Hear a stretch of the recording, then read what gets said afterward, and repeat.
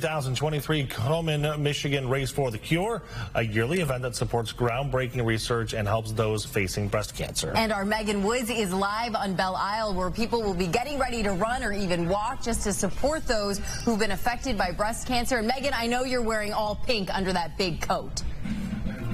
Yes, I am. It's a little chilly out here, so if you come out here, yes, dress in layers. But the good thing is you still have time. Like you mentioned, 8 a.m. is registration. You can register online right now. I am here, and we are talking about just the excitement and everything, right, Beverly? Yes. So you work for the organization, but you're also here volunteering, and you're survivors. So there's a personal aspect. How excited are you for today? I'm actually really excited. This is my first Race for the Cure to attend as a survivor.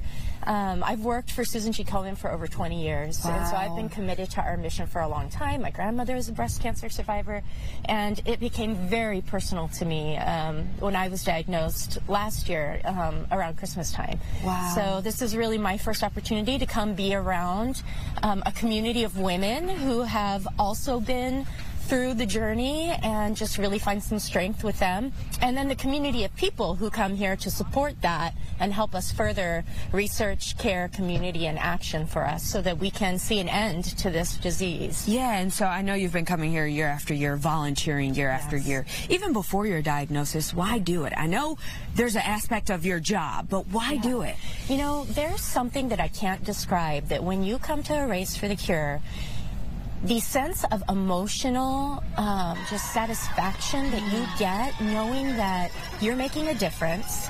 It's in the lives of people that you know are with, yes. Right? And you don't even have to know your neighbor, but you're making that difference because we've got our helpline, we've got our patient navigators, there's financial assistance for women that call. It's just this emotional satisfaction, and the tears well up so quickly, especially when you see everybody getting ready to start the race, and then they just are all walking through, and then you just can't believe that so many people are here to make that same impact that you are. So that's why I do it. It's just, I can't get away from that feeling, and I want more of it. Of course. And what's the message you have for other survivors out there who are, you know, they've never been to something like this? What can they expect? What's the advice you give them?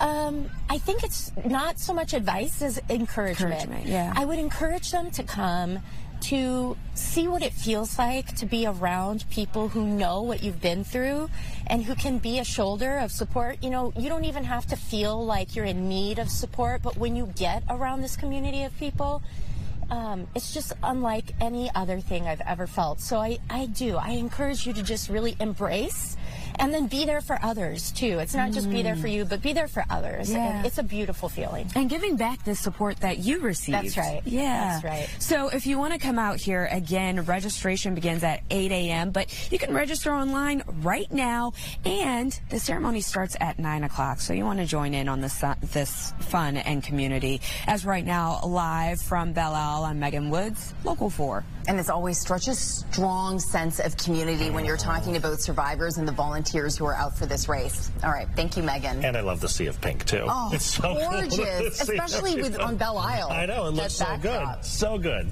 Thanks, Megan.